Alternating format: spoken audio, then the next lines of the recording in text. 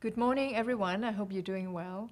For today's prelude, I'm going to play Mark Hayes' arrangement of the well-known American spiritual, Give Me Jesus.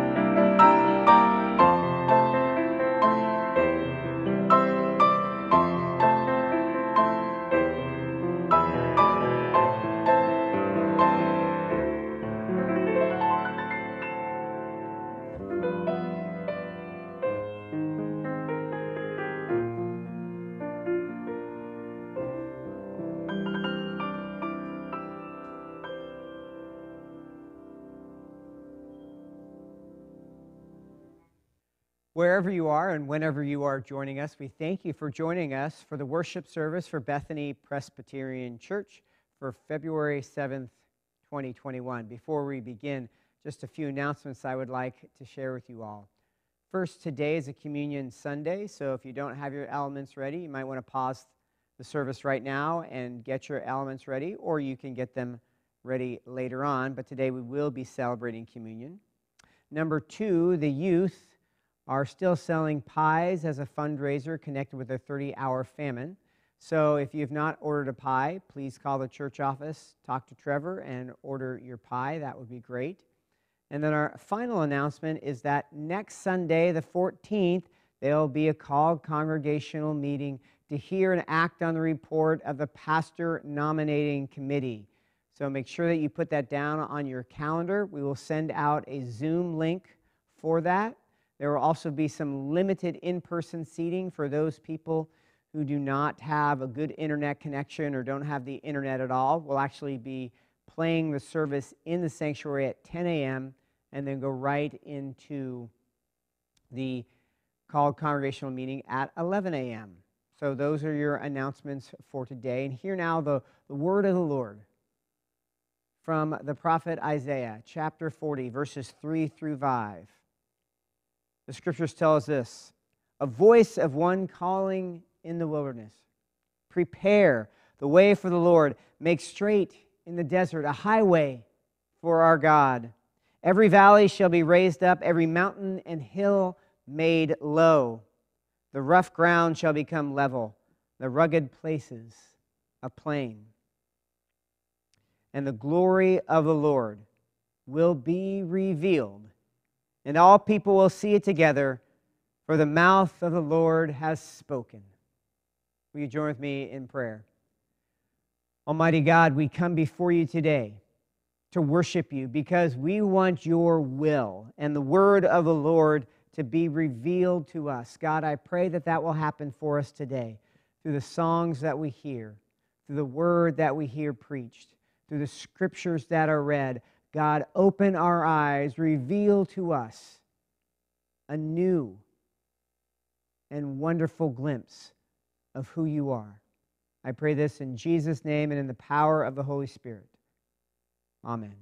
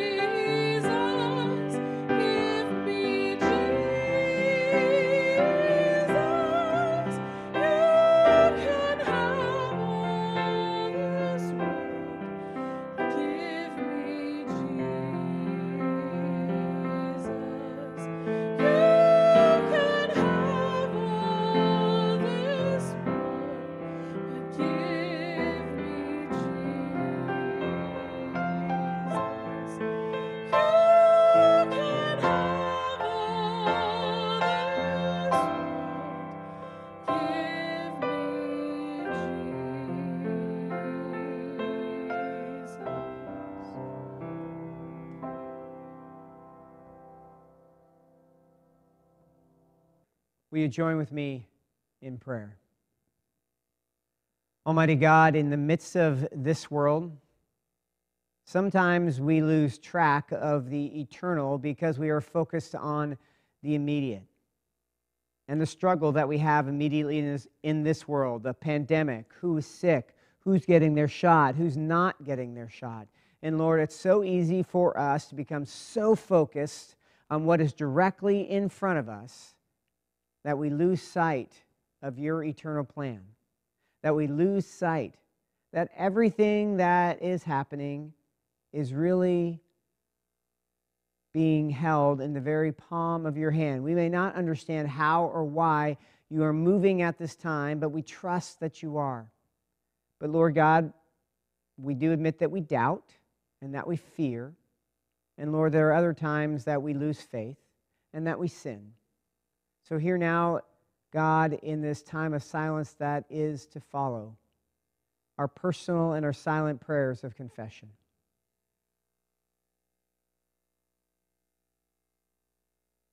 And Lord, I thank you that even when we doubt, you understand. When we sin and lose faith, there is grace. And Lord, I pray that as we walk through our lives every day, when we're doing the simple tasks, when we're doing our laundry, when we're cooking dinner, when we're cleaning the house, when we go to work, God, I pray very much that we would feel your presence.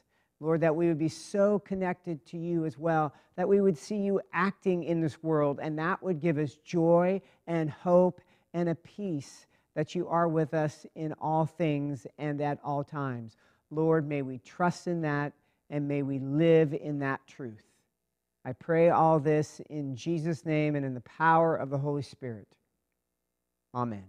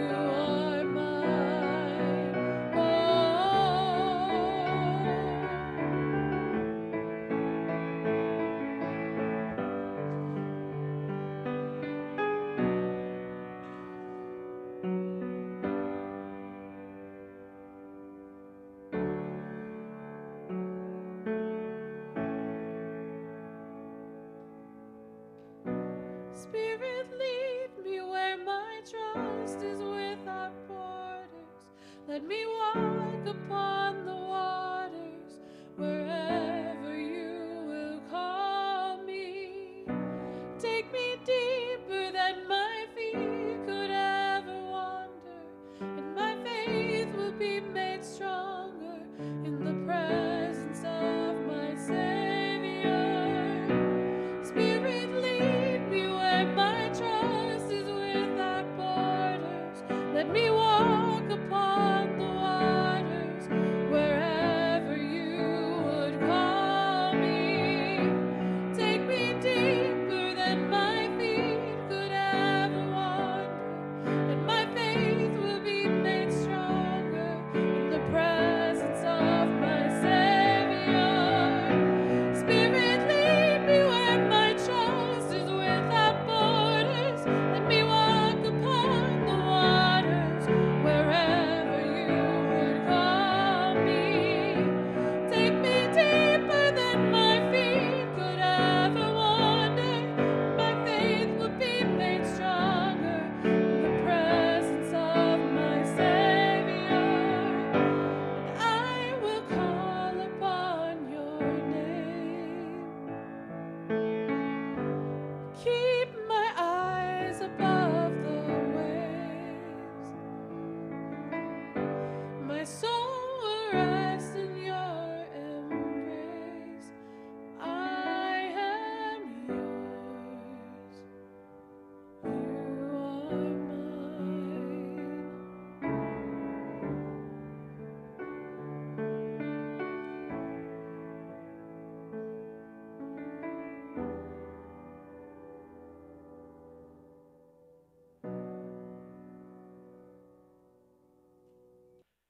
We continue our sermon series in looking at obscure Bible characters in Scripture, those that we don't spend too much time on usually, but have an important message for us nonetheless. And this week we are going to be spending almost all of our time in Acts chapter 9, verse 10 through 18. We're going to be touching a little bit on the 9, 1 through 18, but most of that time is going to be in 10 through 18. So you can follow along on your screen or grab your Bible or however you read your Bible on your phone, tablet, whatever. Go ahead and grab that as we begin. But Lord, let us pray before we begin. Lord, we are so grateful for your word. We're so grateful that you are the way and the truth in the life. What we find in Scripture is true. It is accurate. It guides and instructs. Through your Holy Spirit, you teach us. Lord, thank you for that privilege and that gift that it is to read your Scriptures, Lord, and to listen to the message you have through your Holy Spirit in our hearts, in our lives. I pray this in your name. Amen. Well, I don't know, this might be a controversial opinion, but I believe I have grown to love the markers of the season more than the season itself. And maybe some of you are in that camp with me. I mean, how great does it feel? You remember that first day when it's fall and you know it's fall? You don't need to look at a calendar. You don't need to check to see when it officially starts. You know. You walk outside that front door, and the air is as crisp as biting into a fresh apple, and it's just, oh, it's so good. Or maybe on the other end of it, when you know it's spring, when you walk outside and you feel the heat from the sun that's giving you a little taste of what summer's going to be like. But just as you're embracing that, you feel a cold breeze reminding you that winter is not too far behind. There's something about those moments in which you feel the season changing that are almost better than the entire season itself. And for us, in this current circumstance, I think all of us are looking for this season to change, aren't we? It has been a long year in which we've dealt with with all sorts of news and shutdowns and isolation and being apart from each other and doing church like this, it has been such a long season. I can remember early on in this season, maybe you remember this too, there was a lot of conversation about how long this would go. I remember hearing a conversation early on about the pandemic and everything being shut down, and somebody posed the question, well, is this more like a blizzard, or is it a winter, or is it more of like an ice age? And there were some people that speculated that it's going to be like an ice age. It's going to go on for a long time. But that didn't stop me, and that didn't stop a lot of people I talked to from early on in March and April of last year, kind of keeping the conversation going of when this is over. When this is over, I cannot wait to go to the Mariners game, probably in the fall. When this is over, I can't wait to have everybody over and have a big dinner, a big party, a big celebration that this is finally done with in a couple months. When this is over, I'm going to go to every restaurant, every festival, every concert, everything I possibly can when this is over. We don't really talk like that as much anymore, do we? I think for so many of us, we really feel the gravity of we don't know when this is over.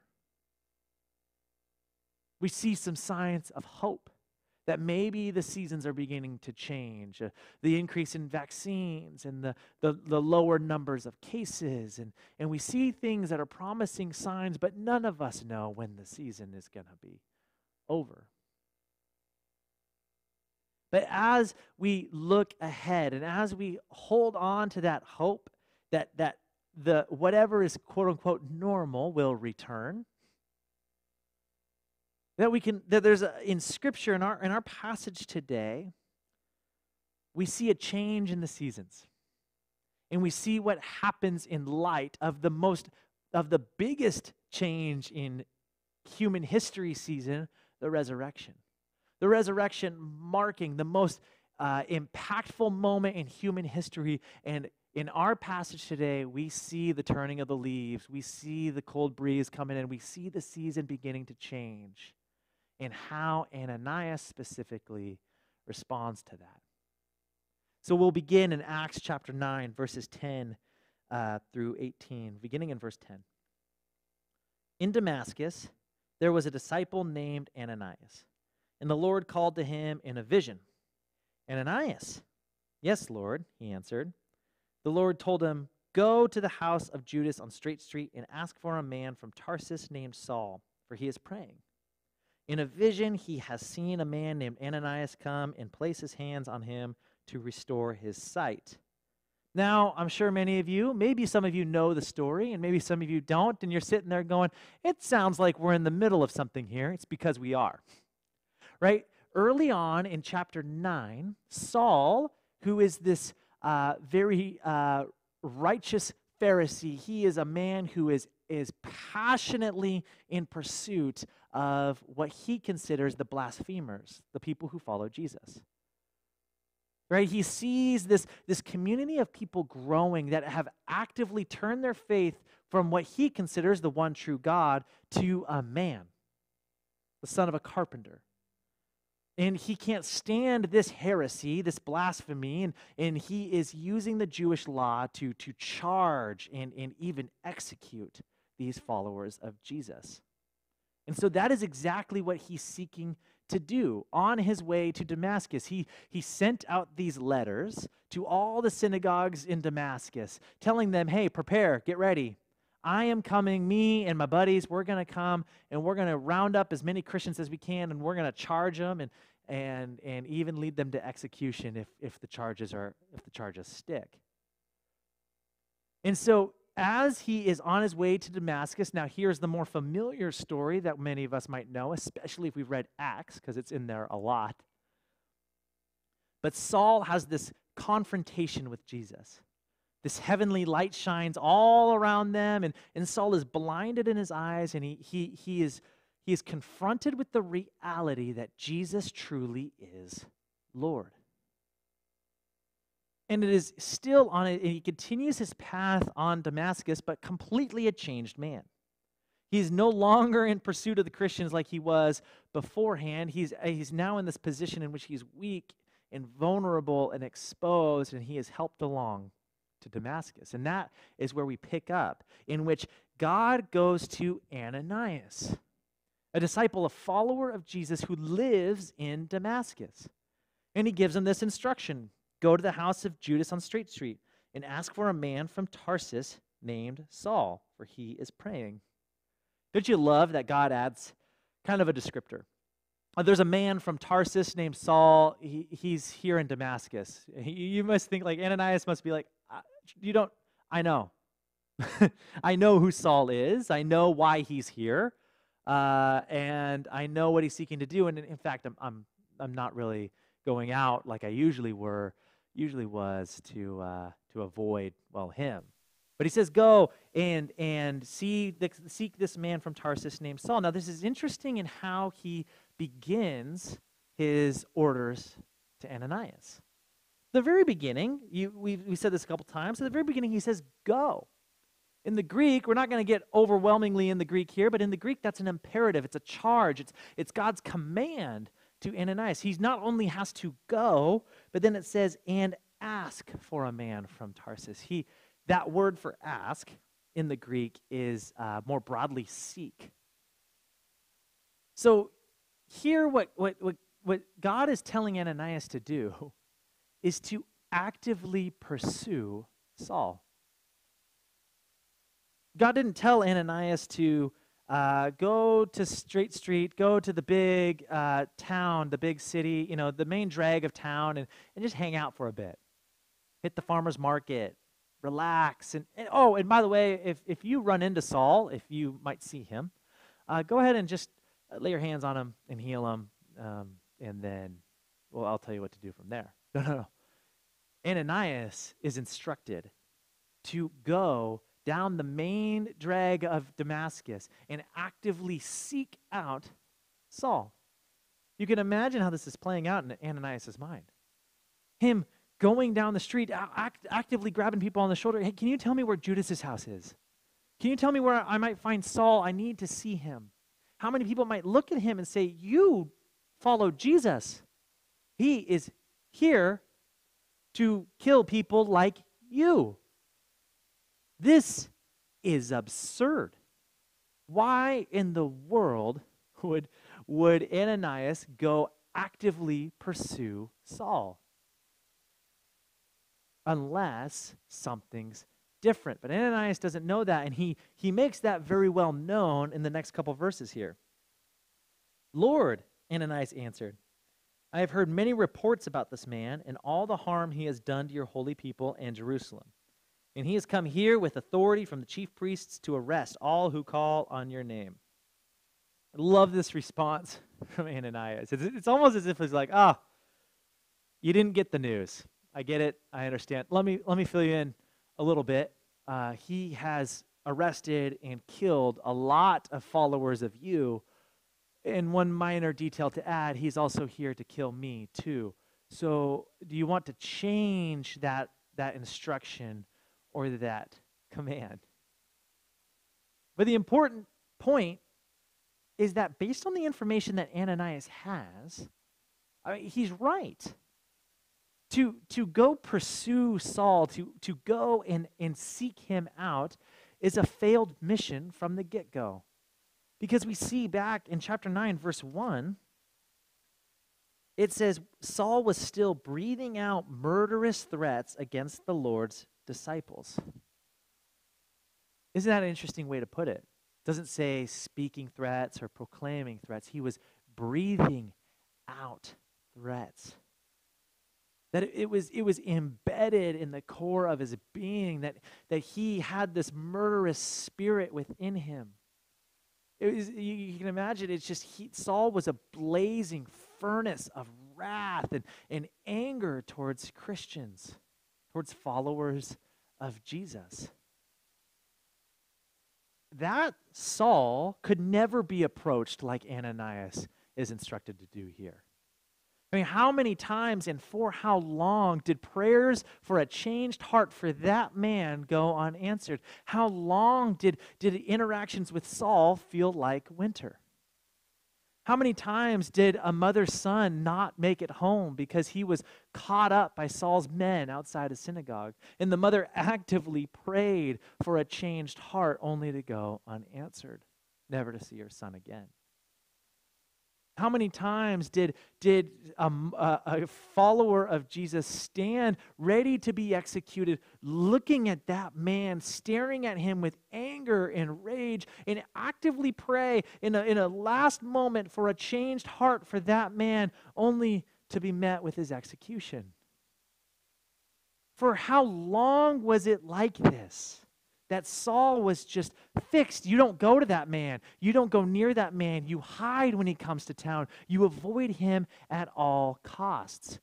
Based on the information that Ananias has, he's right.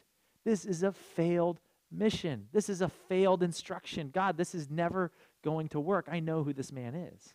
But Ananias doesn't know that massive, life-altering event that happened between where he was to where he is now in Damascus, on that road to Damascus. Ananias doesn't know the reality that Saul has come to faith in Jesus as Lord. He doesn't have that information available to him. And you would think that that would be a good help to Ananias in how God responds. But God answers a different way in verse 15. Go. This man is my chosen instrument to proclaim my name to the Gentiles and their kings and to the people of Israel. I will show him how much he must suffer for my name. So first, God reiterates his initial command, his initial instruction. Go. I told you go before, and I'm going to tell you go now. And I heard your protest, but the command is the same. The instruction is the same.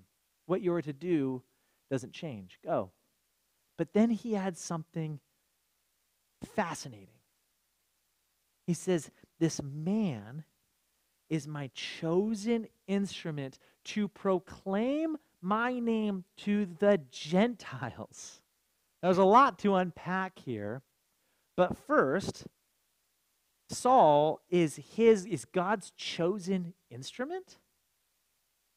Wait, if Jesus is truly Lord, if he is who he says he is, and here is this man who has actively been imprisoning and executing followers of Jesus just simply because they believed he was who he said he was. If Jesus really is Lord, then wouldn't that make Saul in the most opposite place of chosen instrument? Wouldn't he be severely excluded? Wouldn't he be completely isolated from the people of God? Wouldn't the wrath and the rage and the judgment of God fall down on Saul and smash him to smithereens? Like wouldn't that be the result of Saul's actions? But instead, he's your chosen instrument. And he's your chosen instrument to the Gentiles. The same Gentiles that in chapter 10, Peter himself calls impure and should not be associated with fellow Jews. Now, Peter in chapter 10, he's reversing his prior views, but that was the view that was held. Even by Peter, even by the disciples. At one point, the idea was that the Gentiles were not included in, quote unquote, this people of God. But again, if the resurrection is the marker of a new season, then we are seeing the radical effects that have been caused because of it.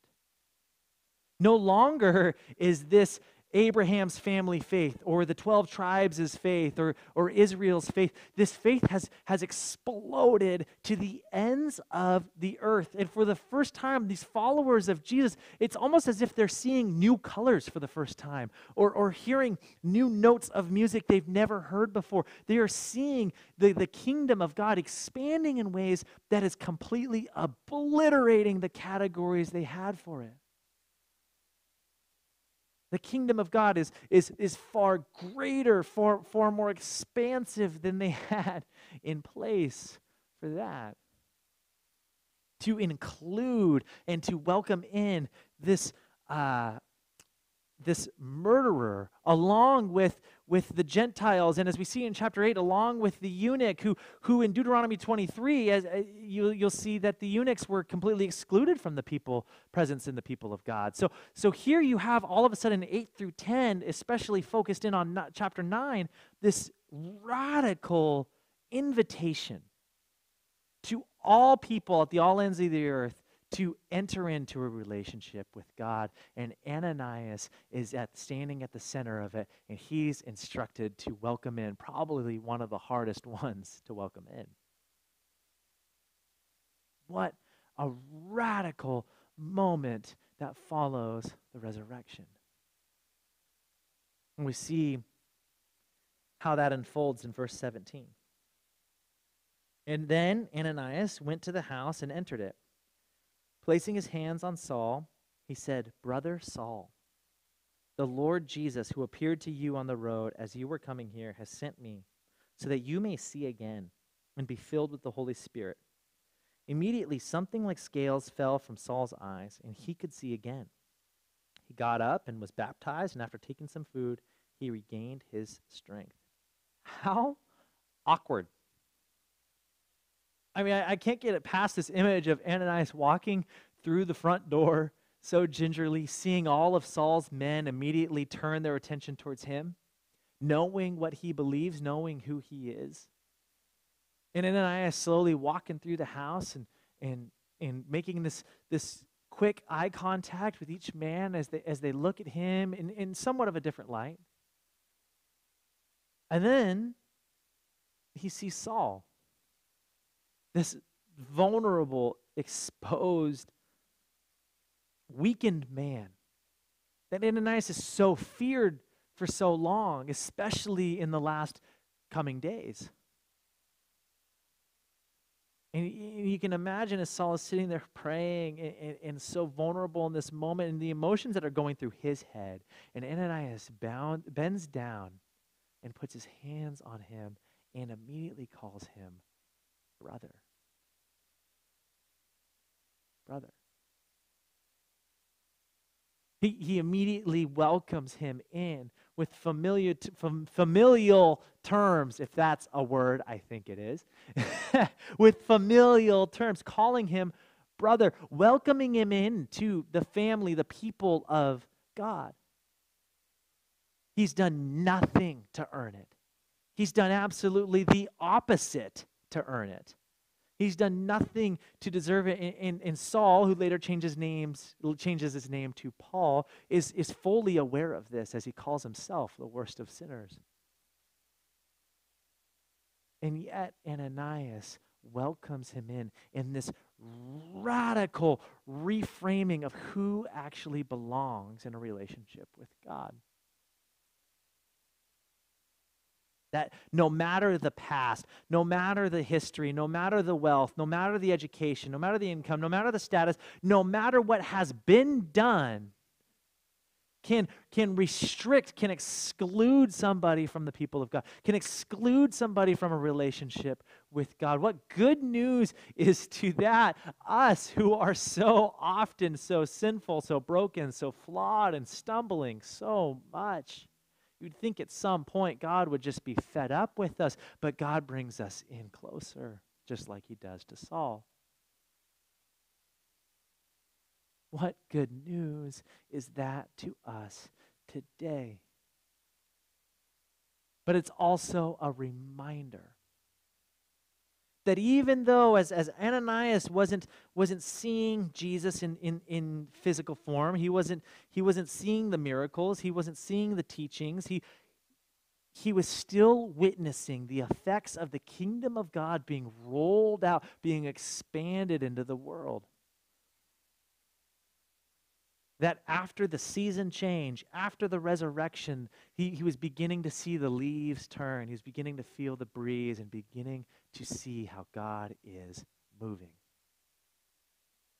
And I don't know what it's going to look like when this season changes.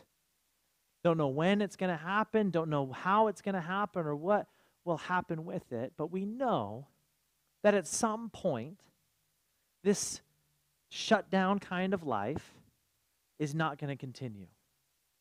Thankfully. We know at some point we will at least be able to return to some sort of normalcy. But the question for us is a similar question that Ananias had to wrestle with. What is God inviting us into as the season begins to change? What was not nearly possible yesterday, last month, last year? What was something that we would just consider that would just be the farthest from the realm of possibility? That person will never come to know Christ. That person is so in the dark when it comes to Jesus. Who is that person that things might change on the other side of this? Maybe for some of us, we before this whole pandemic, before this whole shutdown began, we felt like our family was on shaky ground. But now we're looking to get out of it, and our family is as strong as iron because we've just spent so much time together. And now we feel like we have a confidence and a firm footing to extend hospitality to neighbors, to coworkers, to people on those outer circles, because we feel like we really, truly have, maybe for the first time ever, a strong core. Maybe for some of us, there was some fear, some anxiety, some paralysis in our mind that didn't allow us to pursue something that we felt like God was inviting us into. But over the last year, over the shutdown, over whatever has happened, you have all of a sudden felt a more confidence, an embracing,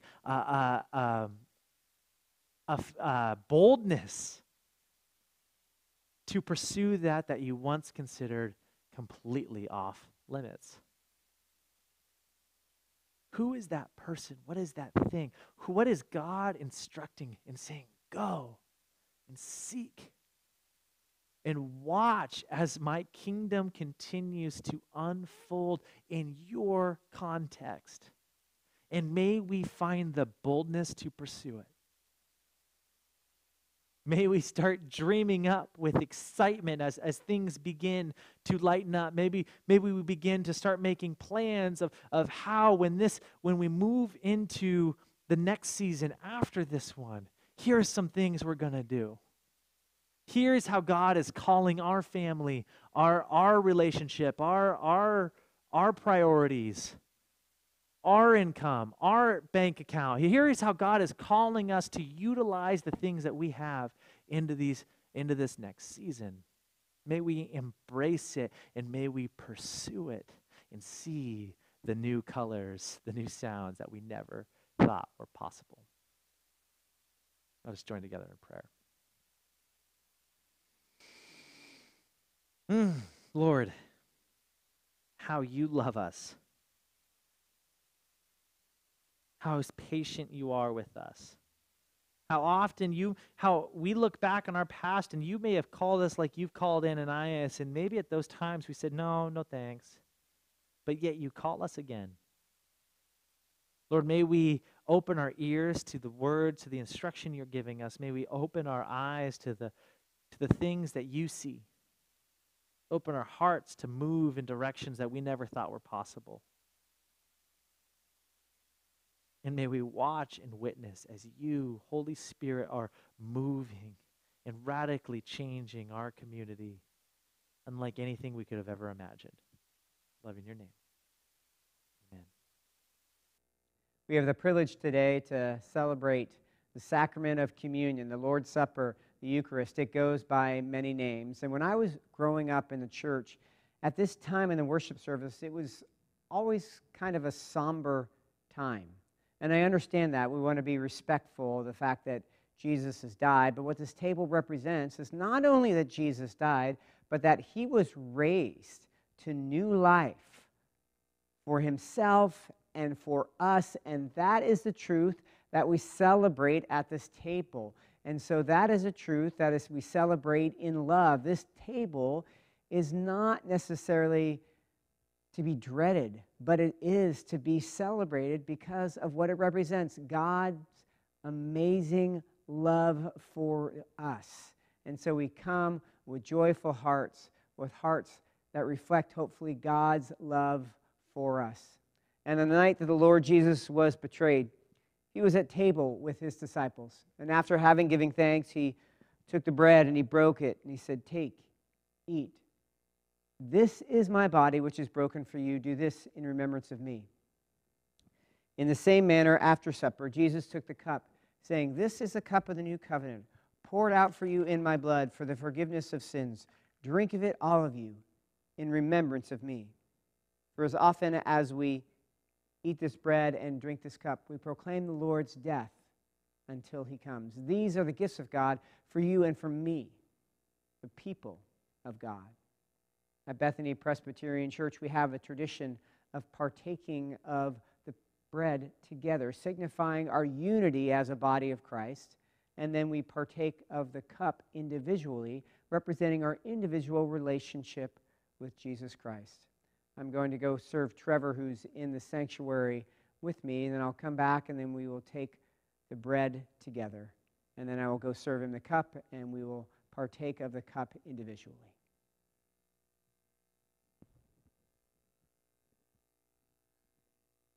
Body of Christ broken for you.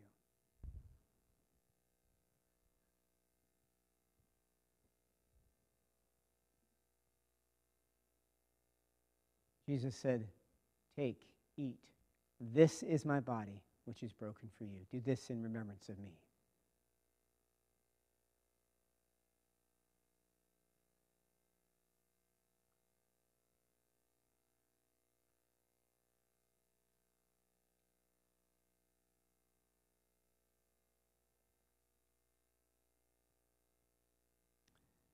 And now, please feel free to take the cup individually. If you want to pause it at this moment, just to give yourself some time of quiet reflection and prayer, you're welcome to do that.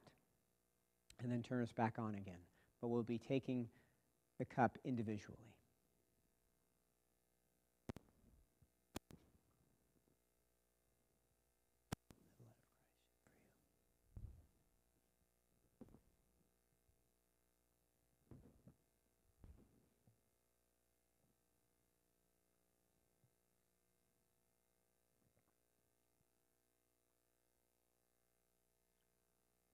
Will you join with me in prayer? Almighty God, I thank you so much for what this table represents, your great love for us. The fact that death could not hold you down, sin could not hold you down or defeat you. But Lord, love has overcome. I thank you that you love us. I thank you that you died for us. I thank you that you were raised to new life for us, not only for us, but also for people in this world who has yet to hear the gospel, who have yet to understand your love for them. So God, may we not only take this love and what this table represents for ourselves, but help us then to communicate that love that you have for us and for all people into the community and in the world. I pray this in Jesus' name and in the power of the Holy Spirit. Amen.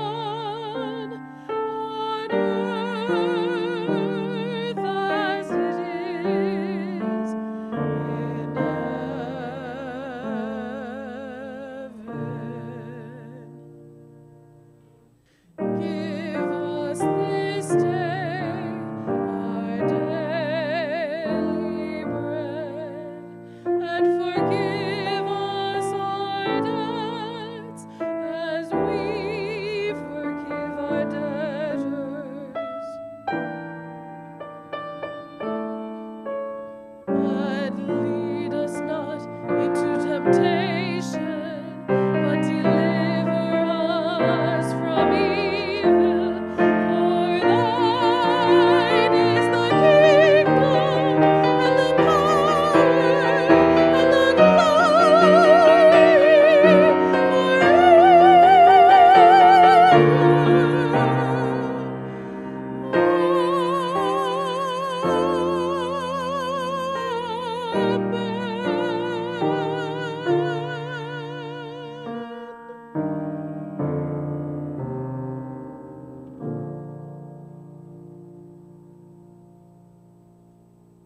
And now, may the love of God, the grace of our Lord Jesus Christ, and the fellowship of the Holy Spirit be with you now and forever. And all God's people said, amen.